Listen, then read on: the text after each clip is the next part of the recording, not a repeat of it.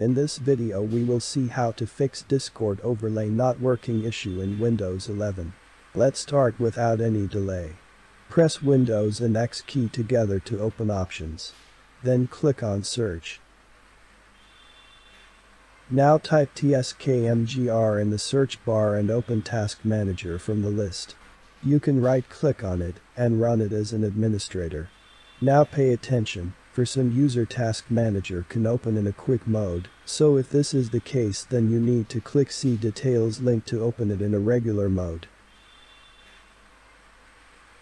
Now click on File menu and select Run New Task. Then we need to select a file, so click on the Browse button. Just follow my screen. Open C drive. Move to this folder. Then try to find a file with name cmd here, right. Select it and click Open. Now pay attention at this point. Now we have to run this task as an administrator rights. So make sure you check this box. And then click OK. Now a command prompt will open up. Type this command, which is gpupdate.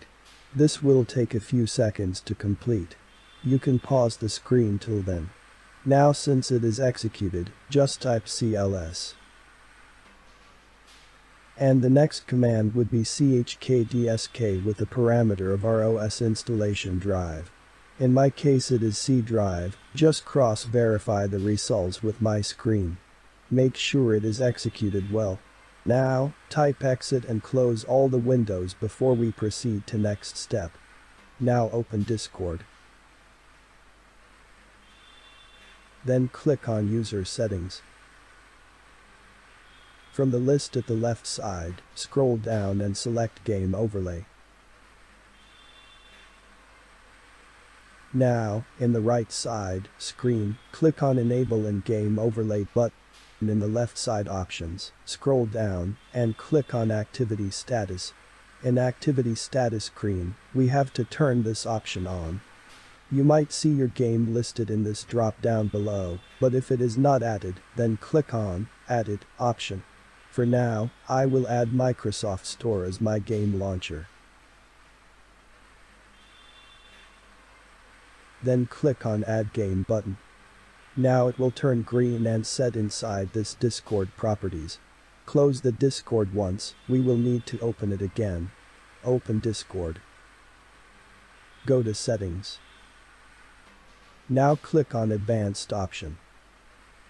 Now turn off hardware acceleration setting. Click on OK. Now close Discord again. Right-click on Desktop. Go to Display Properties. Make sure that your display scaling 100%. Now in the next step, right-click on Start menu. Open Task Manager. Go to Startup tab. Find out Discord entry and if is enabled, then just disable it. The issue should be fixed by now. Even if the issue is not fixed, we'll just go and try to reinstall Discord setup. To do that, click on Search.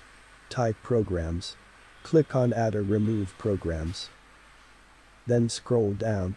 From the list, find Discord and click on Uninstall. Now once that is uninstalled completely, we will go to this Discord download page. The link is in the description. Click on Download for Windows. Try opening the Discord again. The issue should be fixed by now.